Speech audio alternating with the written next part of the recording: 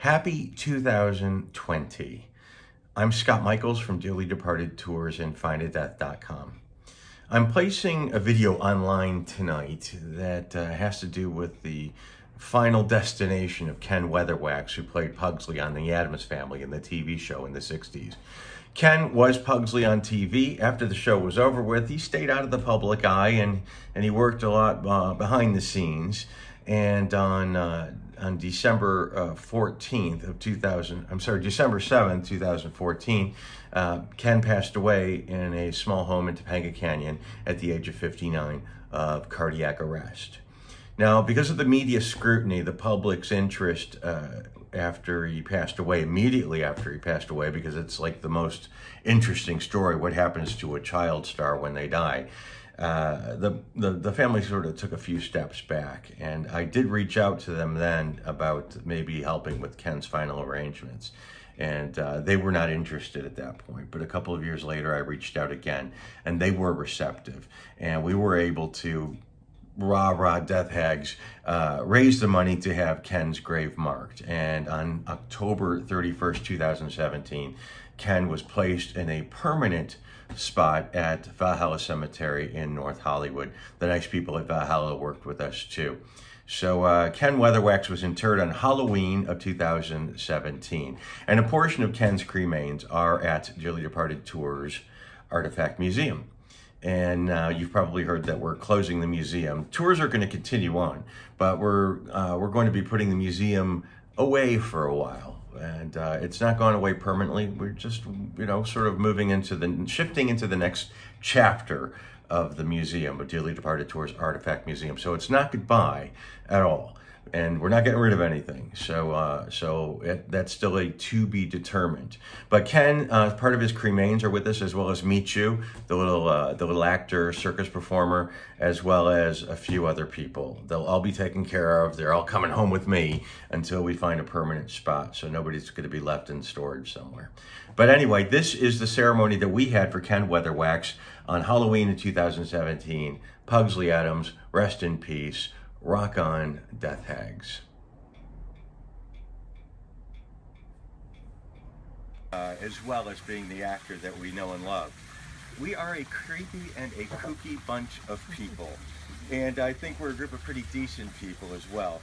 Those of you who know us know that we've done this a couple of times for other actors, but it's always been people that we've raised the money for to have marked that have been gone for a really long time and not really acknowledged. And Ken has not been gone for very long, and we actually are fortunate enough to be working with his family to do this very special event. So it's a real honor to be able to do this while people are still around. Family members are here to appreciate and to celebrate with us, or we are able to celebrate with them, more importantly.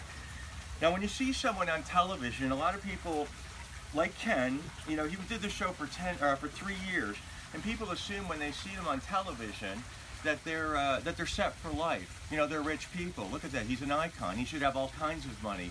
But a lot of people don't realize that Ken worked at a time where there was no such thing as residuals and royalties. So what he got was what he got. He got his daily or his weekly check, and that was it. So there was no extra after that. So it's the equivalent of us. Our first, second, and third grade in school. That's how important this was in Ken's life. It was 3 years when he was very, very young. Of course, this lingers a long time because, 50 years later, we're still watching reruns of it. But that small amount of time that we had in our lives was the equivalent of what he did as Pugsley. So, but it's a big thing to us. And towards the end of his life, Ken wasn't a man of means. And he had gone through some rough patches. So when he died on December 7th of 2014, I reached out to Ken's nephew, Bo, to ask if they were interested in help on Ken's final arrangements. And I think that the media attention caused his family to be a bit shell-shocked, because there was a lot of attention when Ken first died. And rightfully so. Bo was a bit skeptical of our motivations, which I completely understand. So I waited a couple of years, and I contacted Bo again, and this time he said, actually, I'm glad that you phoned, because we were just thinking about doing that, because my uncle is here with me, and he deserves to be someplace permanent. So we're able to do this with Ken's family. I'm very happy to see this come to fruition through the generosity of Ken's fans, family, and friends. And here at Pierce Brothers Valhalla Memorial Park, who have worked so kindly with us and so generously with their time and their resources. The park, I don't know how well you guys know Valhalla, but the park looks fantastic. And it's just getting more, every time I come here, I'm so thrilled to see the progress is happening here. So we're real honored, really honored, because this is almost a brand new mausoleum here. This niche is probably less than a year old, I think. It's just purpose built, so they were very kind to give kind of a front row seat for us all and everyone who wants to come and visit him in the future. So, for 5 days we've been enjoying the adventures of the Addams family. Now we have the honor of saying goodbye to one of its stars and giving them respect and the final resting place that he deserves. The next person I'm going to introduce is Steve Cox. Steve's been a friend of mine for like over 25 years. We met through the Munchkins and bonded through my love of Gilligan's Island, and he wrote books about this stuff. But his books celebrate 60s television and more. The Hooterville Handbook and the Beverly Hillbillies book, which also they star, Beverly Hillbillies starred Dee Benaderet, who is actually buried right over there, the voice of Betty Rubble. And the Munsters, you wrote the Munsters book as well. And you are honestly my pop culture hero. The incredible Don Knotts alone, that should be on your tombstone. It's a fantastic book. So while writing his book, The Addams Chronicle, Steve got to know Ken and the rest of the cast of The Addams Family.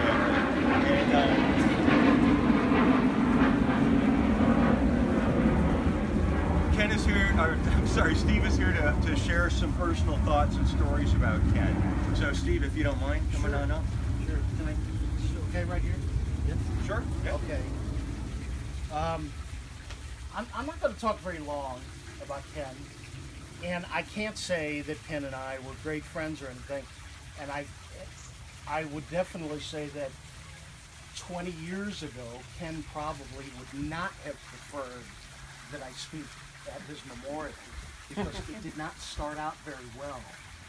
When I was working on this book on the Addams Family, it was in the early 1990s, and I was living in St. Louis, and with that book, I had moved out to LA, and I used to stay at a good friend of mine who lives over in Toluca Lake, and he was an older fellow. He was a producer by the name of Paul Hennig, and he created the Beverly Hillbillies and Petticoat Junction and produced Green Acres and that type of thing. And he lived on Navajo Street, beautiful street, and I didn't know it at the time. I had no idea that Ken was his neighbor, right across the street. Ken and his mom lived there. So when I told him I was working on this book, he said, come on out, and I would stay at his house while I was doing interviews in LA. So I thought, well, this would be a great time. I didn't have Ken's number, so I walked across the street, and he wasn't home, but I spoke to his mom through the door, and she said, well, I'll tell Ken, but he just doesn't like really talking about Addams Family. And so I typed up a letter and a request to talk with him, and I tried to be as polite as I could, but he wanted nothing to do with me.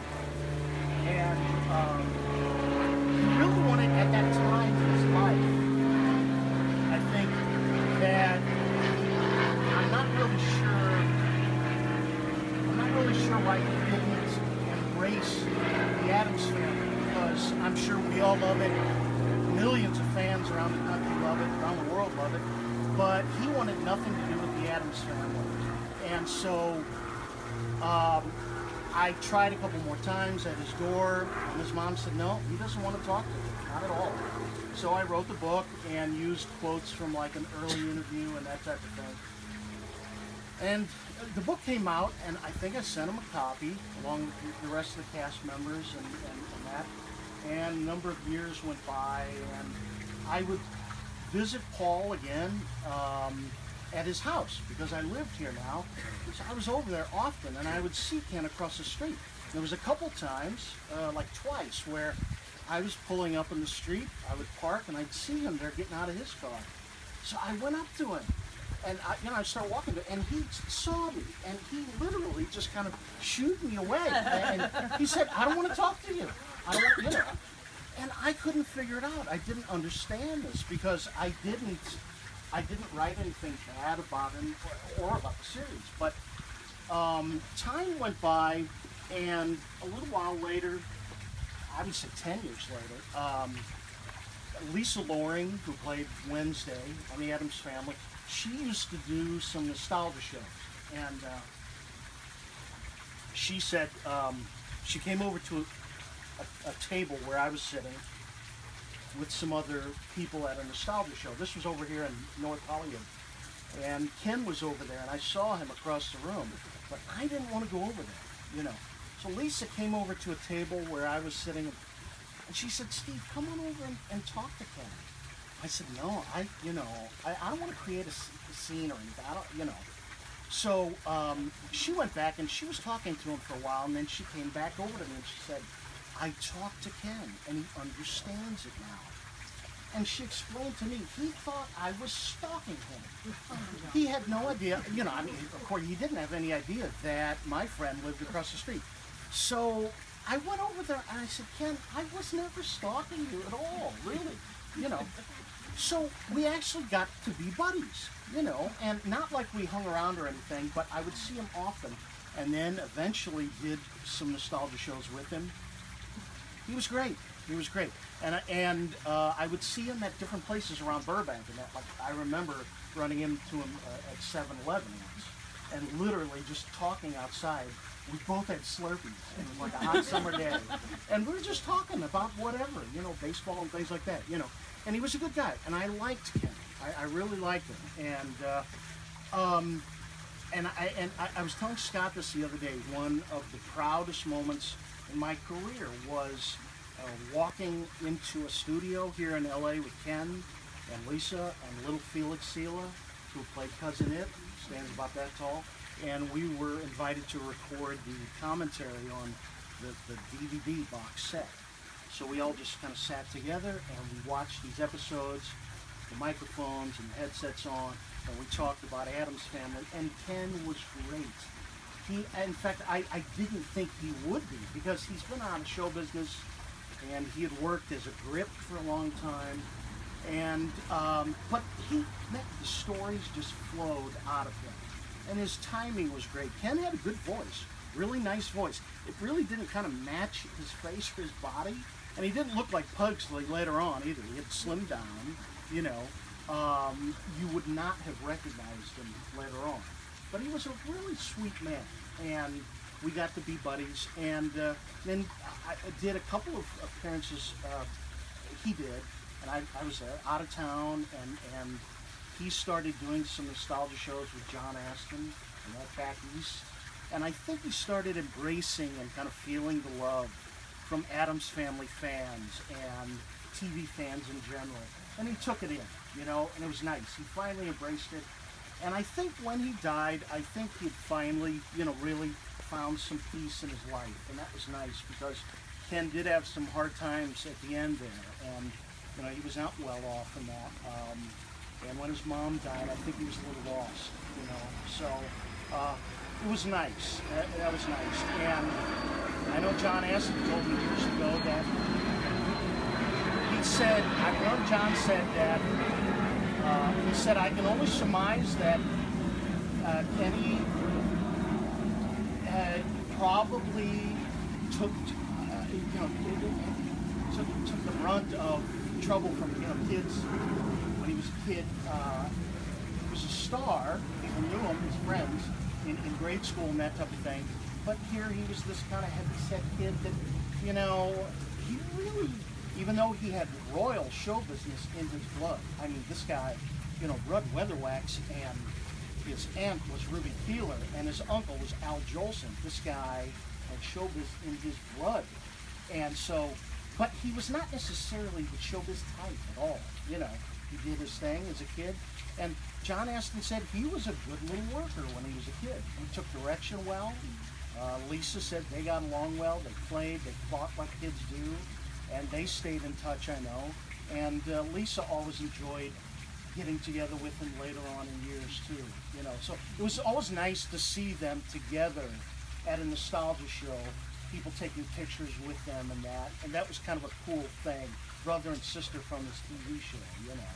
And I remember seeing Lisa at the funeral, at the memorial when he died, and she, she had some tears in her eyes, and I think she felt a little lost too, because they were about the same age, and he was gone now, and she and John Aston are the only ones left on the show, with little Felix as well. So in closing, I just want to say that I'm glad I got to know Kenny. He was a good guy. He had a good heart, and it didn't start out well, but it ended well. And I think maybe it was a little lesson for everybody. With a little understanding, things go better.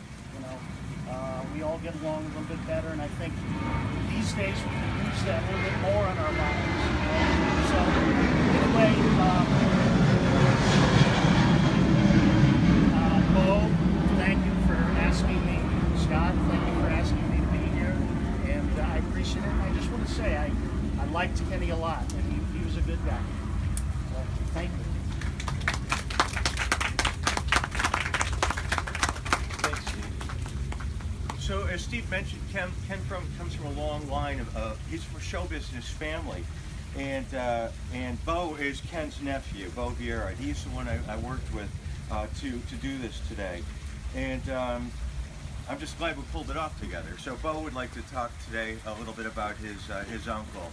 Please come on up.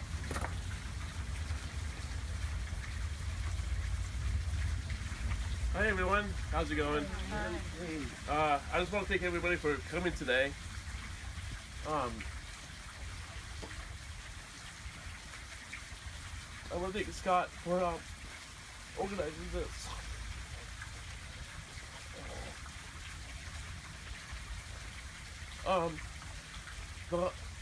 The relationship that I had with my Uncle Ken was not good at first, but then when he came to the Lord, that's when we started getting real close.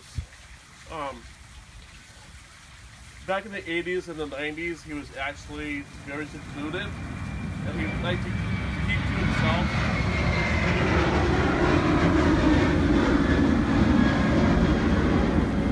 And he really didn't have that many friends, but the friends that he had were very close to him. So I got to be friends with his friends, and we were like a close-knit family. So I am talking about my uncle, the person, and not the actor. So it is true that he did hit some tough times after the Addams Family. He felt like he was typecast, and that's when he got out of the acting part of it and going into behind the scenes show business. What he did was that he was a grip on the A-Team in the 80s, and it was like really going strong in the TV ratings and some other shows. So he enjoyed that very much, and then he got injured one day and he couldn't work anymore as a grip. So I think that started another downward spiral because he loved working. So he was into drugs at the time. He was also into alcohol, and he actually was thinking about committing suicide. So one day he actually went to a church nearby where I live in West Hills. It's called the Chatsworth Community Lake Church, and Jesse was the pastor there, and he had a friend named Bob Wood who is a realtor. Anyway, he went to the church one day and he talked to Bob Wood, and he actually handed Bob Wood a suicide note, and he was going to kill himself that night with a gun. And as it turns out, thank God that Bob turned my uncle into the pastor. So the pastor talked to my uncle about the Lord.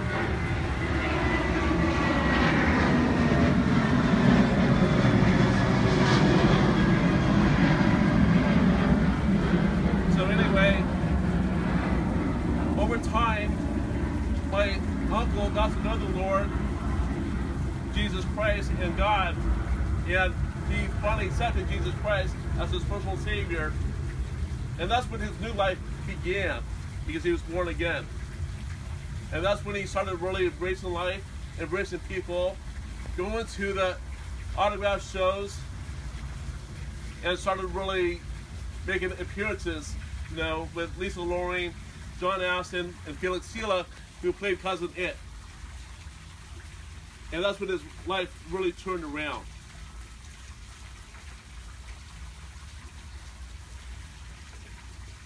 So as it turns out, he loved the Lord so much, he was praying for me and my family, because I wasn't a Christian at that time. So he became really close with the pastor there and the people who went there, and they kept on praying for us. So in the summer of 2009, my Uncle Ken said, let's go to Bible study together. So I went to Bible study for my very first time, and I was so lost when I was reading the Bible. It's like, I don't know what this means, I don't get it, blah, blah, blah. And then over time, I started reading the Bible, got to know the Lord even more. And then on Easter Day, 2010, that's when I accepted Jesus Christ as my personal Savior.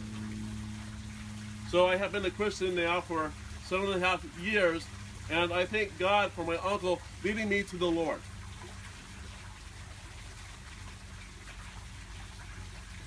My uncle was also a big animal lover.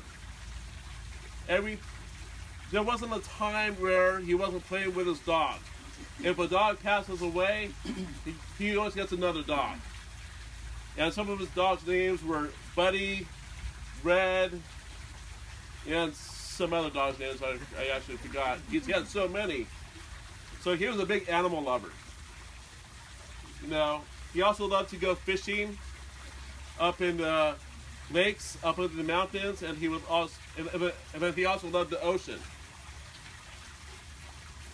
So anyway, I do thank God for my uncle. I'm glad that my uncle had a positive impact on everyone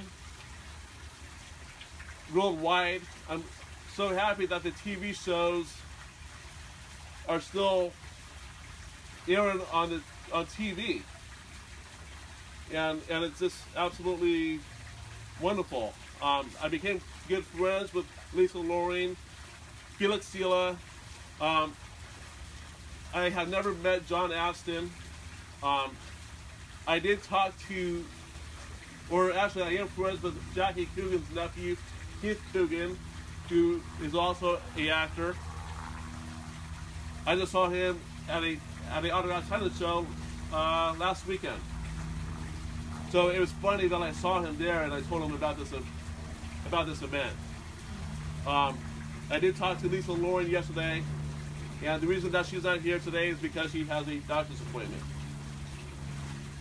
But if it wasn't for the appointment, she would have been here. I talked to Butch Patrick, who was also at the private memorial service, and he's back east promoting, or actually doing appearances because he played on the Munsters. And it's funny though, because the fans of the Munsters and the Addams Family, they would get my uncle and Butch Patrick confused. So they would say, "Hey, who are you again?" So yeah, that was pretty funny. But anyway, I'm very happy that my uncle continues to have an impact on people's lives around the world through TV. No, I'm glad that I am good friends with Felix Silla and Lisa Loring. And I think that's all I have to say. But I did have a private memorial service, a private one actually, for the family and friends, and it was held at our church, and it was overflowing actually, and so many people spoke in glowing terms of my uncle, and it was just unbelievable. It was very nice to hear those words about my uncle. He was very loved. People loved him very, very much. I know that he could have been a sourpuss at times, but, you know, aren't we all at one time or another? So anyway, I just want to thank you again for showing up. You know, it means a lot to me. I'm sure that my uncle would have appreciated this. So I just want to say thanks again to Scott Michaels for organizing this. You're welcome. Thanks, Bob. So thank you.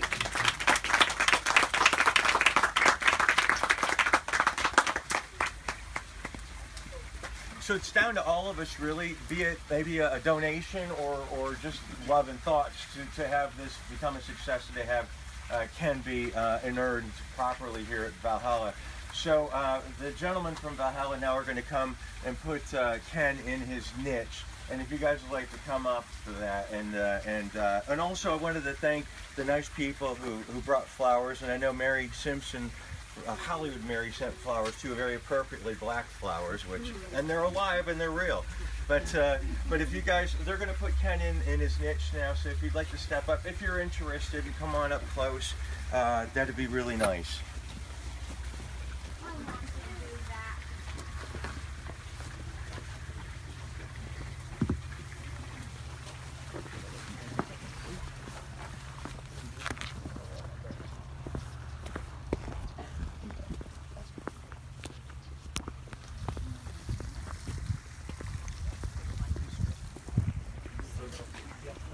Okay.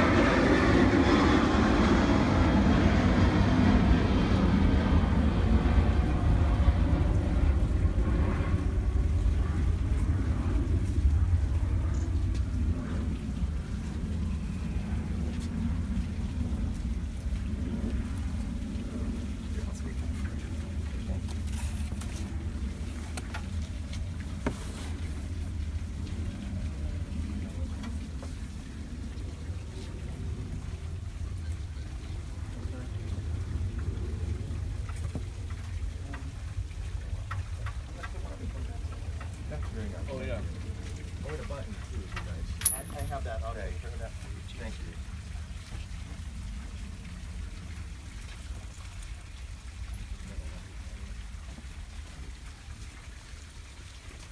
Mind if I put in the lucky penny? It's full. It's full for the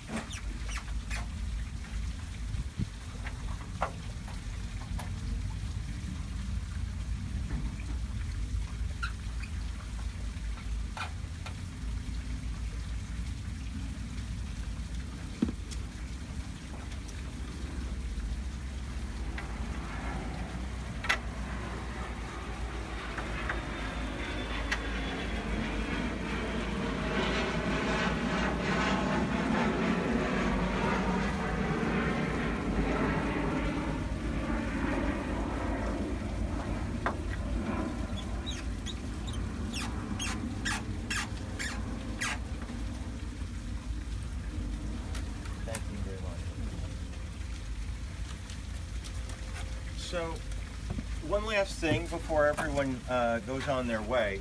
I don't think that saying a farewell to Ken would be appropriate without the theme. So give me a moment, and I have this thing should be ready to roll, and then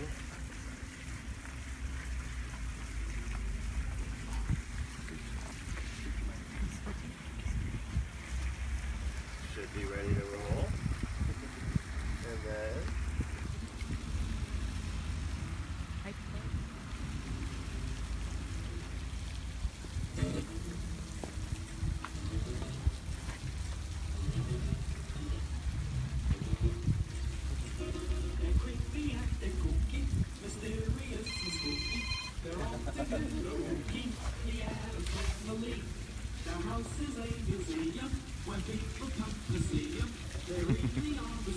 Better get those fingers snapping.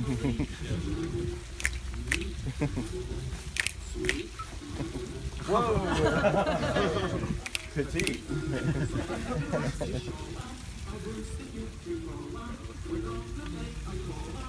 Addams Family. Hooray!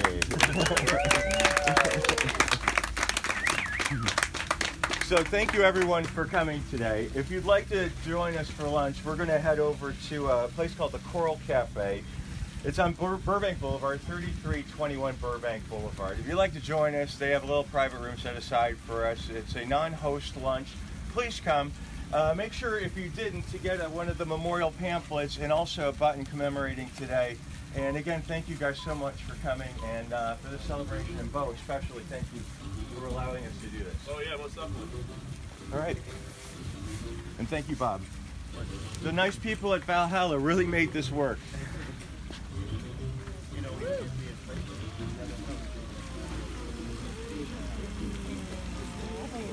Well, it worked out really well for us. I'm sure we'll work with you again in the future. I'm not sure. I'm all set, right? Who knows? I will. Thank you, Bob. Thank you.